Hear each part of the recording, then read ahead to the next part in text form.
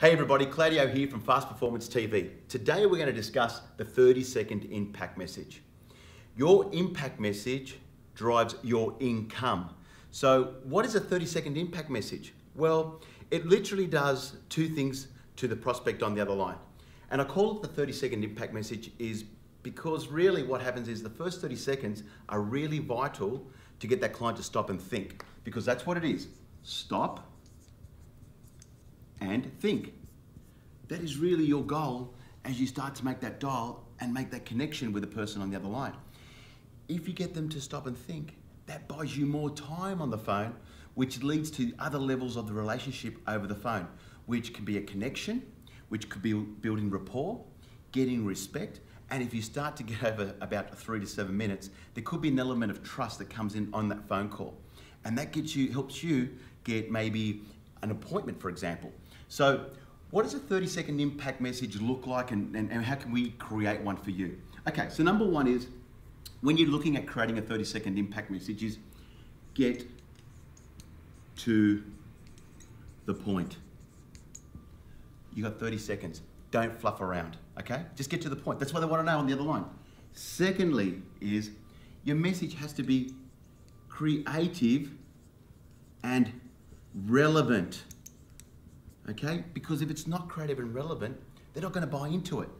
The third thing that you want to do as you create your 30-second impact message is master. Read my lips, master. Execution and delivery. And that can be your tonality, your body language, the words, your dialogue. It adds up everything. Out of all these three, this is probably the most important one.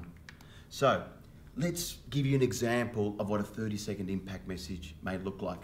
For all new agents or lead generators, for example, if you sent a letter out to your farm area, patch, BDA, I don't know, there's so many different names of what they call it, but a territory, okay, a territory, let's call it a territory today. And behind that letter, you want to make some connections with some people to gain a market appraisal. What you may want to say is use some form of dialogue like this. Hi, is that Mr. Smith? Mr. Smith, it's Claudio here calling from ABC Real Estate. You would have received a letter from me just the past few days. Look, just wondering if you'd like to get an appraisal on your home, as a few of your neighbours are really keen to know what their property may be worth. We've seen a recent rate drop and also a recent rise in property prices. Would it be any benefit to you for me to probably pop down your home while I'm in that neighbourhood next week at some point? Now, those people sometimes go, wow, he's coming into the street, he's already talking to a few neighbours. Well, look, Claudio, if it's not too much of a problem for you, I would love to for you to come down and see my property.